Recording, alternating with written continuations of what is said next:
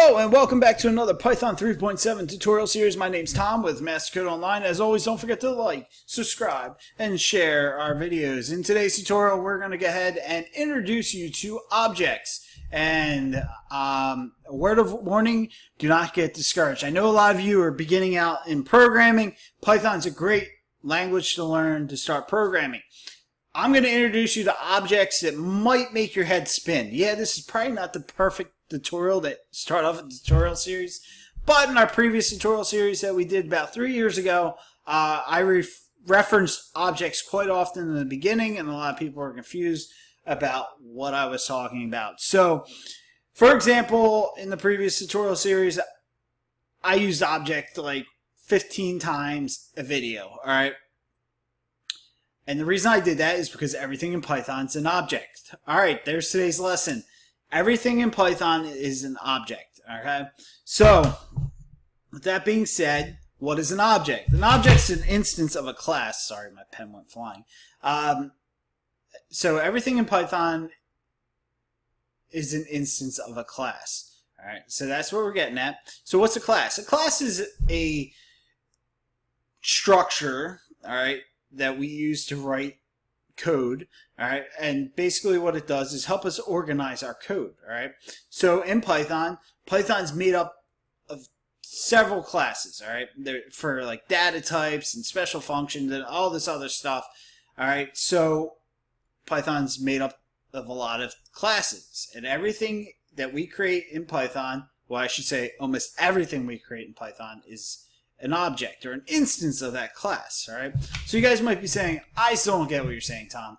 I have no idea what you're talking about, and that's fine, alright? That's completely fine with me, because I'm introducing you to class or to objects now, and you probably won't understand it until we get to the object-oriented portion of this tutorial series where we're talking about classes and whatnot, but that's fine, as long as you just understand that everything in Python is an object, and when I reference something in the future tutorials, I say object, you guys say, hey, at least I know that that's an instance of a class. That started out from a higher hierarchy of a class and is a sub of a class, basically. It's a instance of a class, an occurrence of a class, alright? So let's just draw something here real quick. I'm going to write class, and bear with me because my handwriting is awful with a mouse.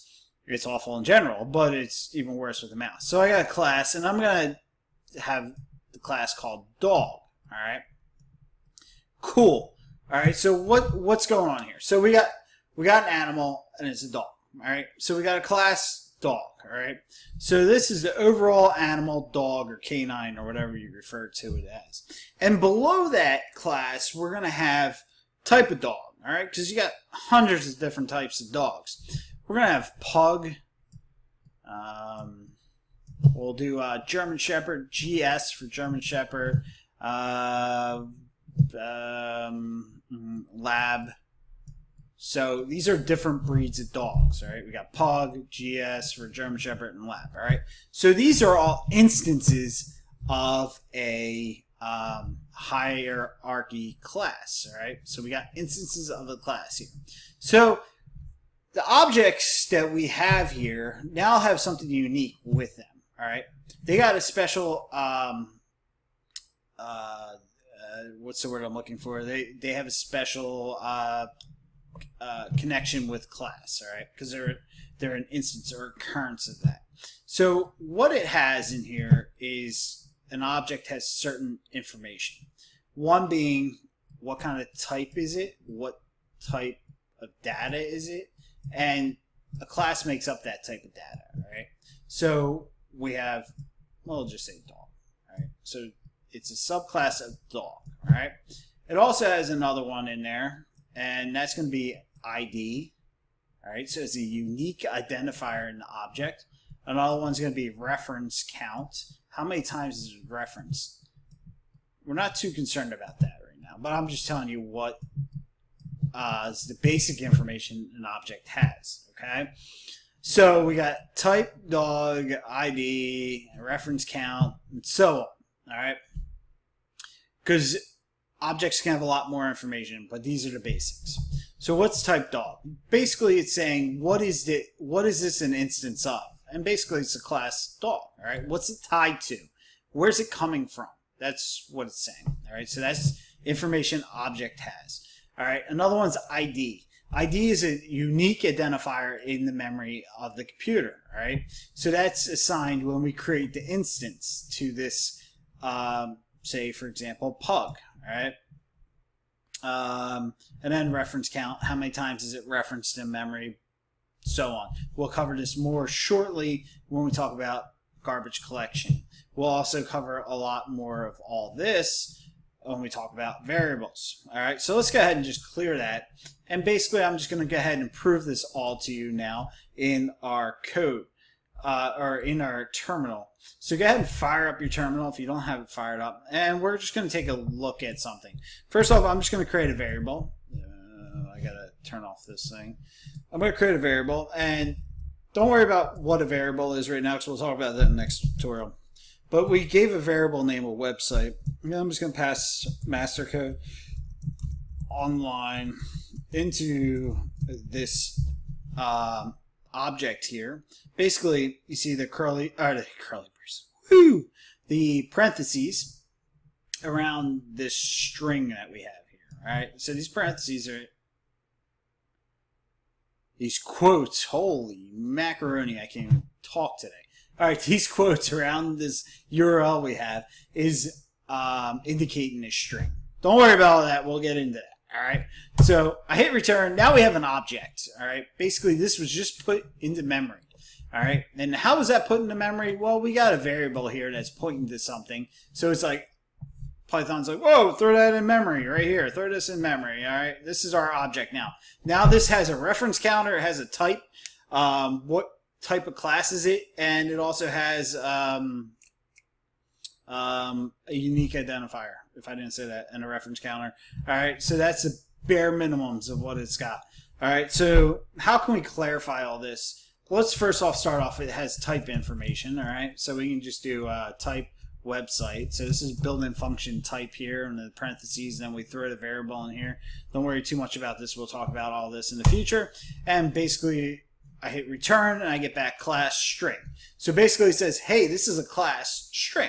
So basically this right here is an instance of class string. All right. So we created an instance of class string, or an object that is an instance of class string. All right, cool. We could also check what class does it belong to. So we can do website dot, and we're going to use a special attribute called class, and it would give us the same exact thing type just gave us. All right. Now, I told you it has a unique identifier, correct? So we can do ID, which is a built-in function, and we call the object via the variable, and we get 43455299952, and that is a unique identifier for that object. So we're identifying that object in memory with this unique number right here. All right, cool. Got all that. It's got a unique identifier. It's got type information, and it's saying, hey, I'm a subclass of string, and an instance of string, I should say, not a subclass. All right. So, and also I mentioned it had a reference counter, so we could do something like import blank system, and then system.get ref count, and then we'll throw in our variable to reference our object right there, and we get the reference counter from the object, and we get 2. All right, so it's referenced twice in memory. All right, what's referencing it? Well, I can tell you this variable is referencing it up here. What else is referencing? I don't know right now, but something else is referencing it twice. Okay, so so it has a reference counter as well. All right. So basically, from today's tutorial, it's about 10 minutes long. All you need to know is anything that is an instance of a class is an object and is put in memory and has type information, a unique identifier, a reference counter, and we're going to cover all this in a future tutorial.